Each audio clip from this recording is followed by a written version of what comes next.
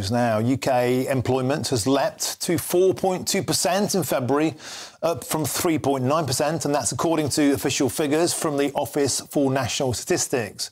That's considerably higher than expected, and analysts are putting this down to the impact of higher interest rates on employers. And this comes as real wages have risen to their fastest rate since 2021.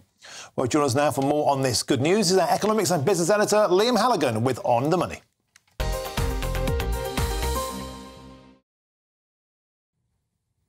Liam, always a delight to have you on the show. Yet more good news for GB plc. Tell us more.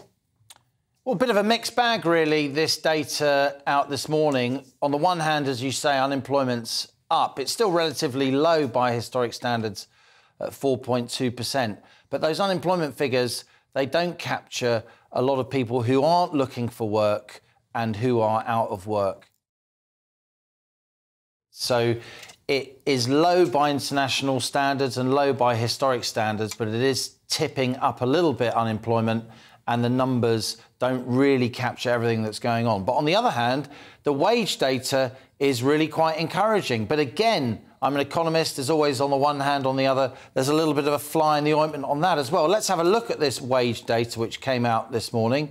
The ONS tells us that average wages across the UK were up 6% during the 3 months to February, so that's December, January and February, compared to the same periods 12 months before. Real wages, if you take account of inflation, are up 2.1%, and that is actually a big rise. That's the sharpest rise in real wages since July 2021, because what's happening now is that wage growth is going higher than inflation as inflation comes down. So that's the sharpest rise in real wages since 2021. And that makes it harder for, and this is the bad news, the Bank of England to cut interest rates. Why is that? Because they're worried that these increases in real wages, the members of the Monetary Policy Committee at the Bank of England who set interest rates, they're worried that will feed into inflation and set inflation running again. Now, as it happens, Martin, the inflation number for March comes out tomorrow, 7 a.m. I'll be here in the GBNews studio, bright-eyed and bushy-tailed, to report on it. And that inflation number is likely to come down quite sharply, maybe below 3%, maybe even approaching 2%, the Bank of England's target. And there'll be lots of claims, lots of cries, oh, the Bank of England has to cut interest rates now. And the first time that they're going to meet is on May the 9th. But the thing is, even if headline inflation's coming down, Martin, if real wages are going up sharply, and we haven't even talked about the oil price, which we talked about yesterday, but it's, you know, still around $90 a barrel, up from $73 a barrel as recently as mid-January. It's a 25% rise. If you have high wages, if you have high oil prices, that's going to make it very difficult for the Bank of England to cut interest rates. And a lot of people now think the first interest rate cut isn't going to come until not so much the end of spring, but more mid-summer. That's partly because of the oil price. It's also because of what's happening in the US. US inflation has just gone back up to 3.5%.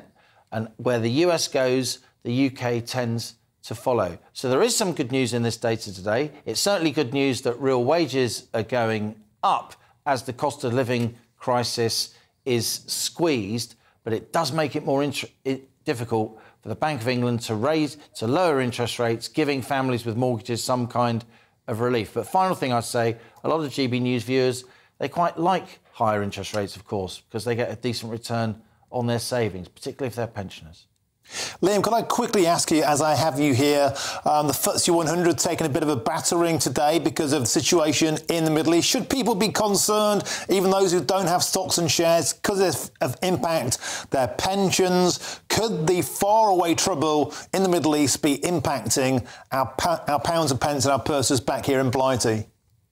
Look, we live in an interconnected, globalised world. The UK is a very internationally exposed economy. Our stock market is very internationally exposed. The FTSE 100 is really an index of international companies as opposed to UK companies. UK companies are more what we call the FTSE 250, which includes quite a few less big companies. They're not small, they're just less big. So, yeah, I think it is right that we keep an eye on these things. I would say, though, repeating what I said to you yesterday, Martin, we've just had the first direct attack by Iran on Israel in living memory, and yet there is a sense in the markets that there probably isn't going to be an escalation of that. We should be really thankful for that. And that's why, frankly, oil is at the moment nearer $90 a barrel than $100 a barrel.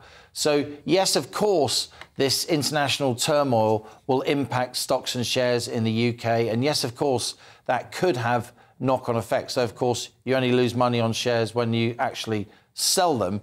Things do go up and down. So I would say a mixed bag again. Good wage data, not so good unemployment data.